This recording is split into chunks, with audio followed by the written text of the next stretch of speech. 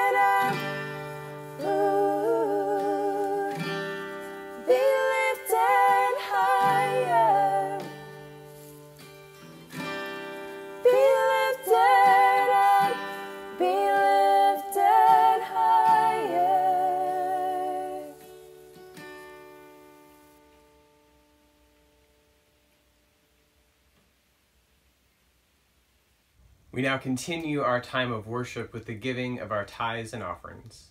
We, of course, can't pass the offering plates like we normally would in service at this point, but we do invite you to consider alternative ways of giving, by giving online, by giving through text, by giving by setting up bill payer at your bank, or by giving by mailing in a good old check if that's what you'd like to do.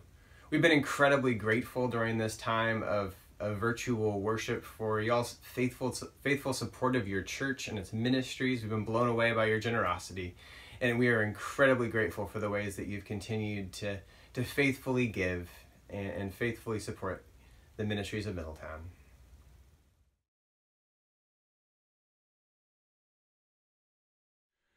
Hi everybody, I hope you're doing well and you're staying safe and you're enjoying this time with your family. I'd like to do a song that was written over 100 years ago by the son of a slave, a man that grew up on a plantation, and I think this song is just as relevant today as it ever was, if not more so. And there's a great message here that there's hope. There's hope in the Lord. There's something better coming. Here we go.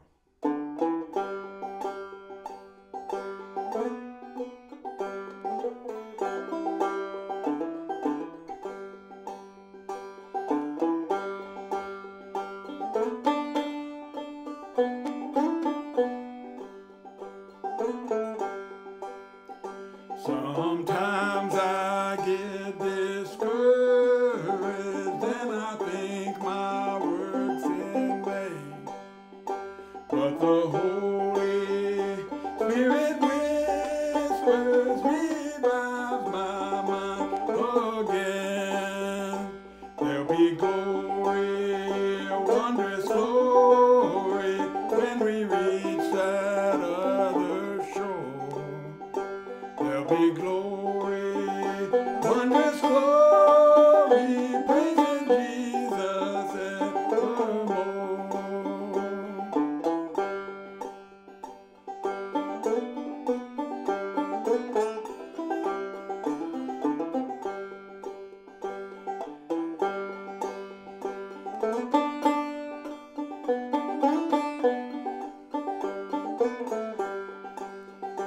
I'm on my way to glory and that happy land so fair. I'll soon reside with God's army with the saints of God up there. There'll be glory, wondrous glory, when we reach that other shore. There'll be glory, wondrous glory, praising Jesus evermore. There'll be glory, wondrous glory, when we reach that other shore. There'll be glory, wondrous glory, praising Jesus evermore.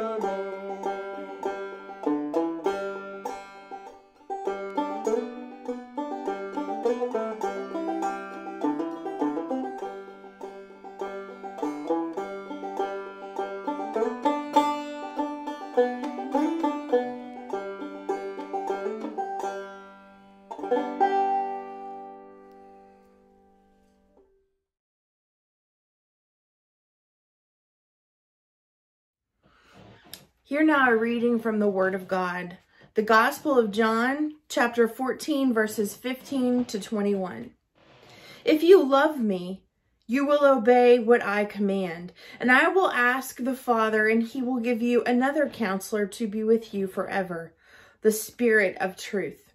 The world cannot accept him, because it neither sees him nor knows him, but you know him, for he lives in you and will be in you. I will not leave you as orphans. I will come to you. Before long, the world will not see me anymore, but you will see me, because I live and you also will live. On that day, you will realize that I am in my Father, you are in me, and I am in you. Whoever has my commands and obeys them, he is the one who loves me. He who loves me will be loved by the Father, and I too will love him and show myself to him. This is the word of God for the people of God. Thanks be to God.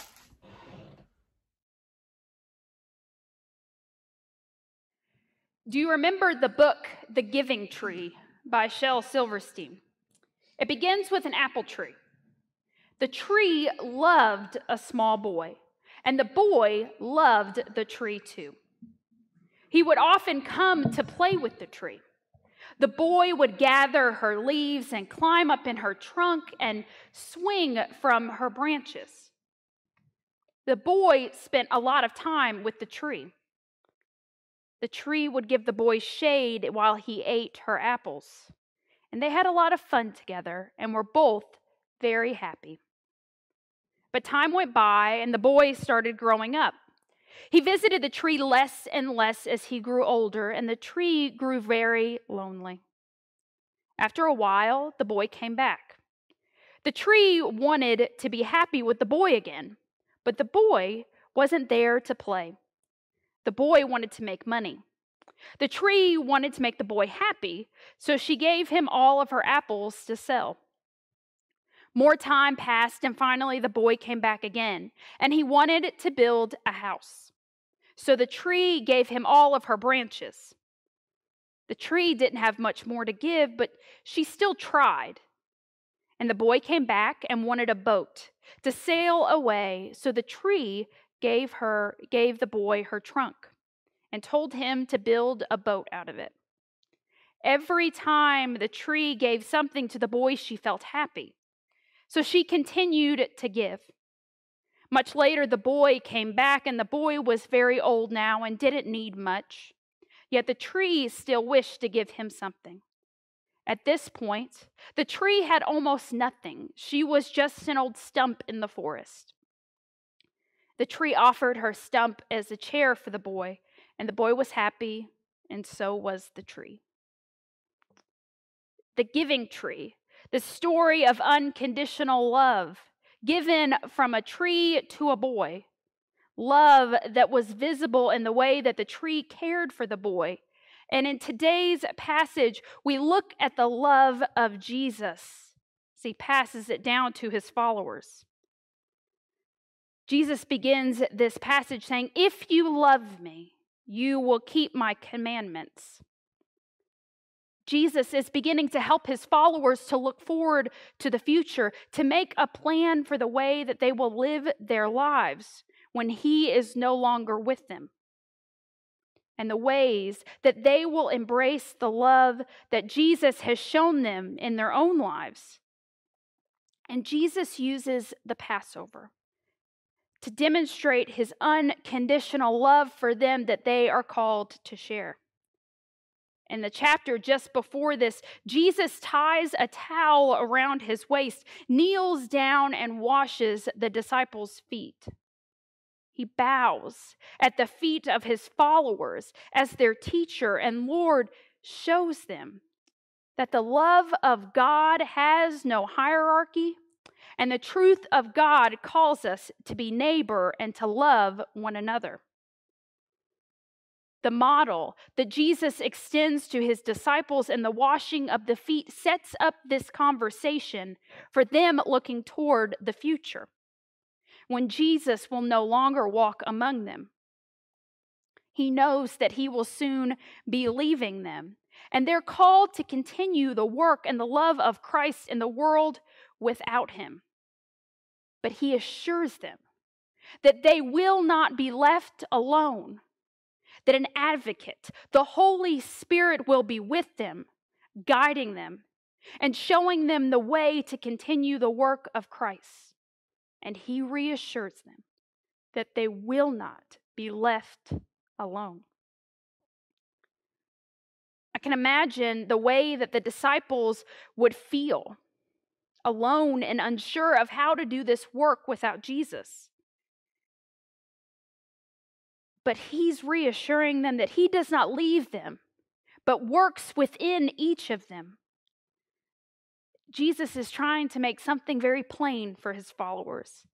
All he asks of them is to embrace the love that he is demonstrated for them as a goal for their own lives.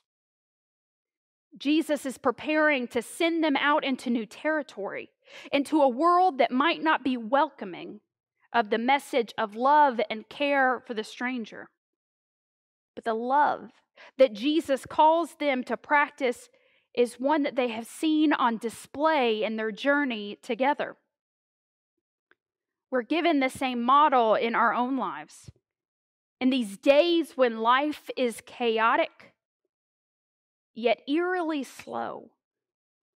In the days when the life we knew in February no longer exists. We are extended this call and love of Christ. To care for one another, to love one another, and to show one another the love of Christ even when we cannot be physically together. I'm sure you've seen the stories of people showing compassion to strangers, nurses who held the hand of someone who could not be with their family in their final moments. Care for neighbors who cannot leave the house by dropping off groceries, or strangers sharing toilet paper. These stories and these acts of kindness that may have seemed so small many months ago are acts of love in Christ being shared with strangers and friends. And in these days, when we may feel alone and isolated, Jesus reminded the disciples, and he reminds us that we are not orphans sent into the world alone, but we're reminded that Jesus walks with us, the Holy Spirit works through us, and there may be days when we cannot see the way that Christ is working in our lives. But even in those moments, Jesus is visible. And we are still a community of faith, even in these days when we cannot gather together. While we haven't gathered together in about 2 months, we have not been orphaned. We are not alone, and we are not forgotten. These are the days in which Christ reminds us that he loved us unconditionally, and that in keeping his commandment, we are honoring the love given to us by caring for the neighbor and the stranger, and by the way that we will live our lives in this new normal of social distancing and excessive hand washing and caring for the hearts of others. So what does love look like in these days? How is the love of Christ and the power of the Holy Spirit illuminating our world? Rebecca went to the grocery store one afternoon. As she was walking, she heard a woman yelling at her from her car. Rebecca walked over and saw an elderly woman and her husband. She cracked the window a bit and explained to her, nearly in tears, that she was afraid to go into the store, afraid to get sick, as they were in their 80s, and here the coronavirus is affecting older people. And they don't have family around to help them out. And through the crack of the window, she handed Rebecca a $100 bill and their grocery list, and asked if she would be willing to go buy their groceries. She bought the groceries and placed them in their trunk and gave back the change. And the woman told Rebecca that they had been sitting in their car for nearly 45 minutes before she had arrived, waiting to ask the right person for help. Rebecca said, "I know that it's a time of hysteria and nerves, but offer to help anyone you can. Not everyone has people to turn to." We are the church. We are Christians now as much as ever. And Christ instilled in the disciples and instills in each of us the gift the power and the knowledge to keep the commandment of loving and caring for each other. We are given the Holy Spirit as an advocate and a guide to show us the ways that we are to act in these new days of our lives. 1 John 4:8 says, God is love. When we begin to see that when love is a condition of all things, and when love is both infinite and practiced, that love will override all.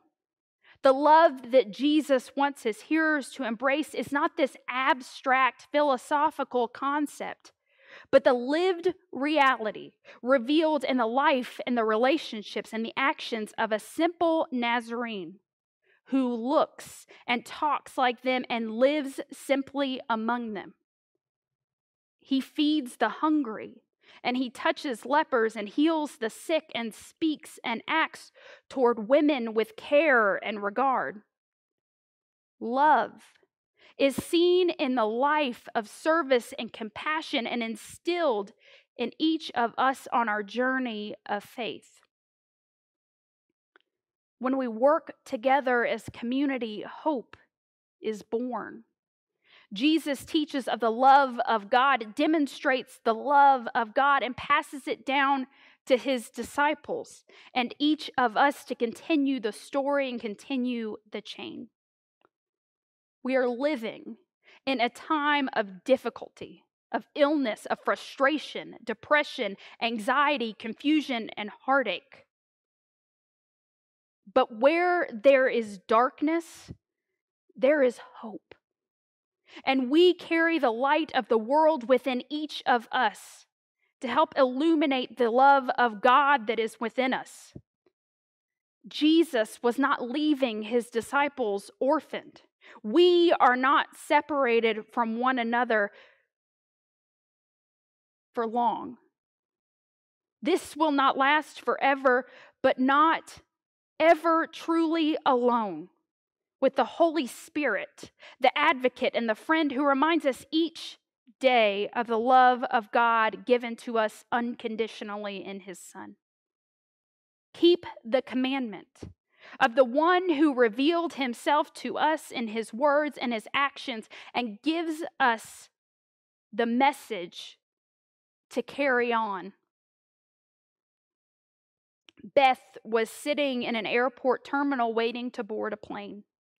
As she waited, she noticed that people around her were staring at something behind her. She turned around to see a flight attendant pushing a wheelchair with a man in it. He had this long white hair that was a tangled mess. His face was really, really wrinkled, and he didn't look very friendly at all. She said she didn't know why, but she felt drawn to this man.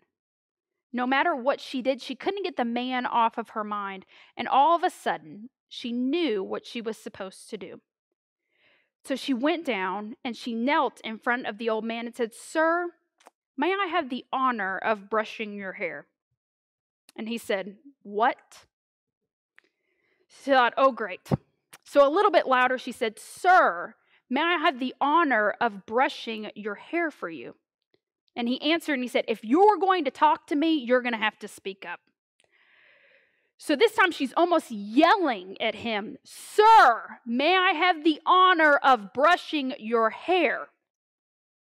So with everyone watching to see what his response would be, the old man just looked at her and confused and said, "Well, I guess if you really want to."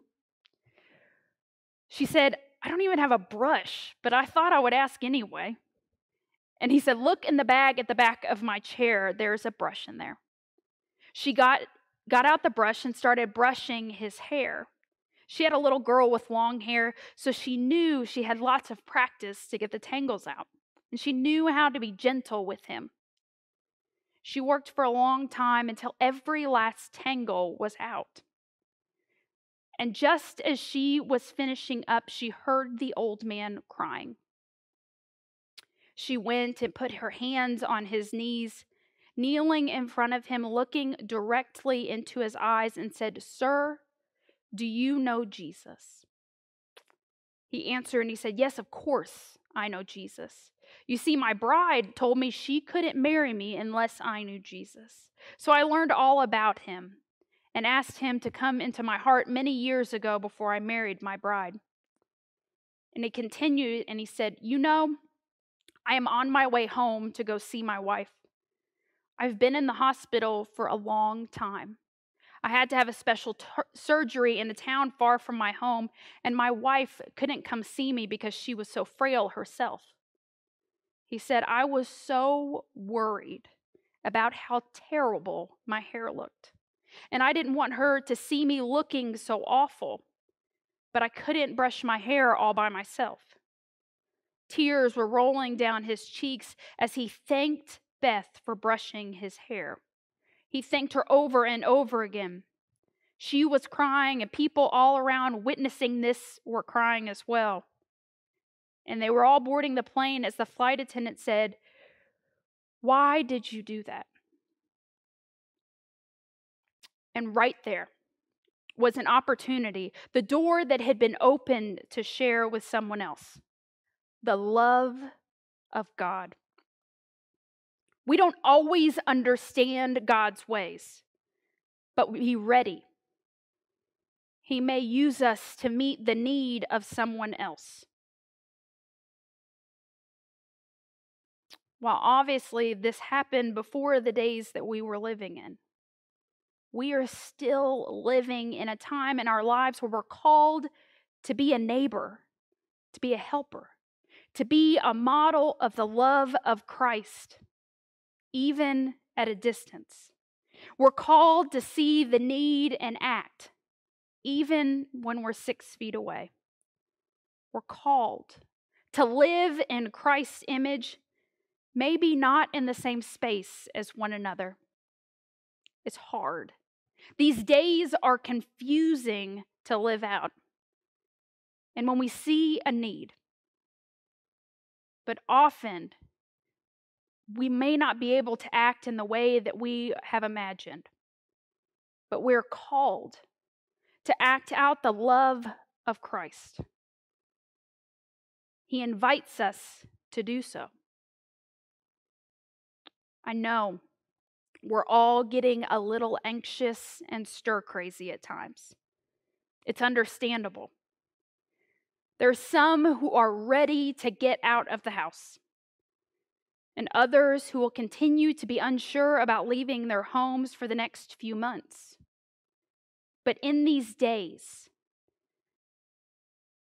the way that we can share in Jesus' commandment and the way that we are called to extend the love and care for one another, maybe through a phone call, a note, extending the offer to help with groceries, a prayer, and many other ways we haven't even thought of yet.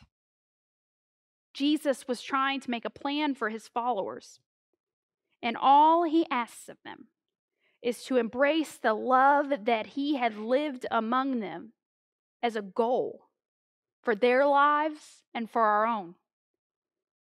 So how will you model the love of God, the call of Christ, with the power and vision given to each of us through the Holy Spirit? How will you go where God is calling you in new ways, seeking new opportunities to share the love that Christ demonstrated for each of us? Amen.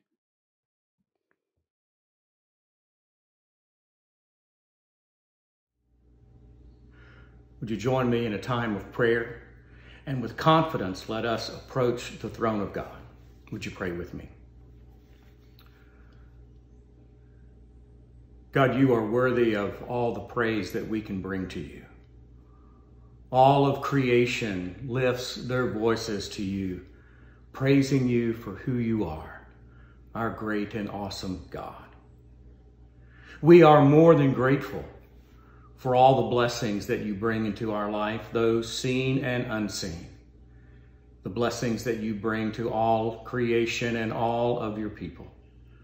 So God, today we lift our voices in gratitude to you for all that you do for us. Lord, in our lives, you have called each of us. For those who have identified that call, strengthen them and empower them to live out the call that you've placed in their life. And for those who are still searching, Lord, help them to find the path that you have for them. Confirm for them your will in their life, so that together we may do the work that you have called us to do.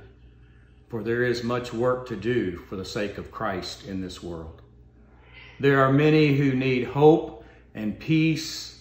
There are many who need to be loved and encouraged.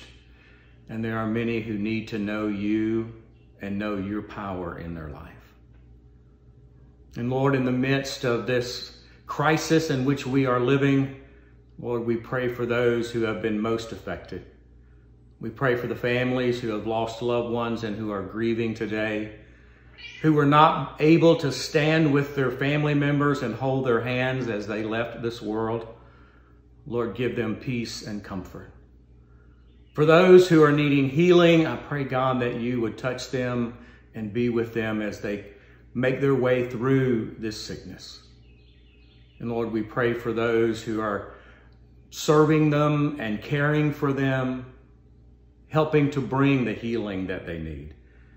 And Lord, as our world begins to reopen and so many people will have to be facing the public, some of them fearful for their lives, Lord, protect them as they serve.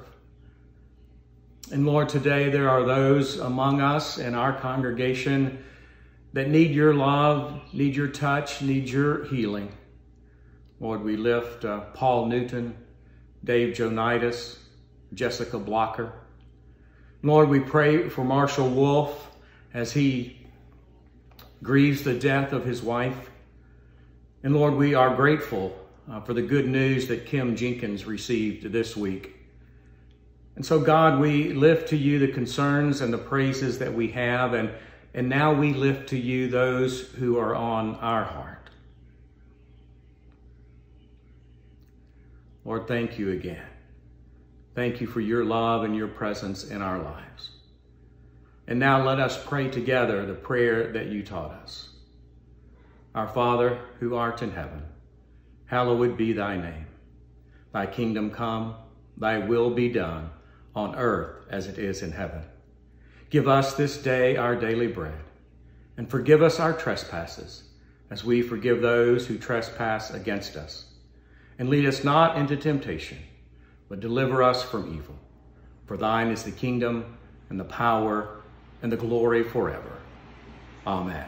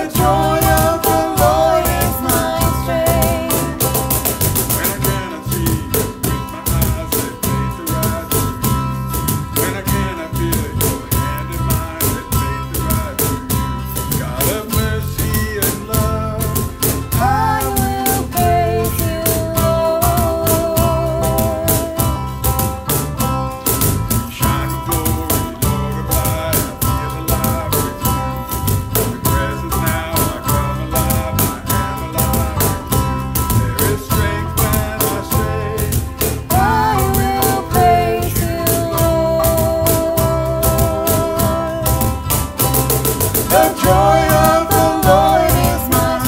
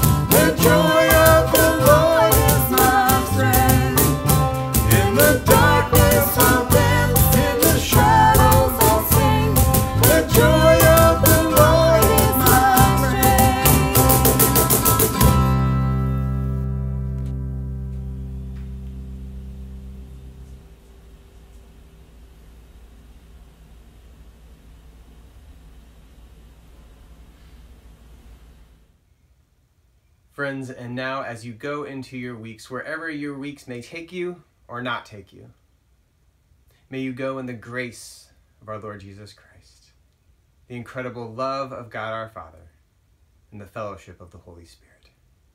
Amen and amen.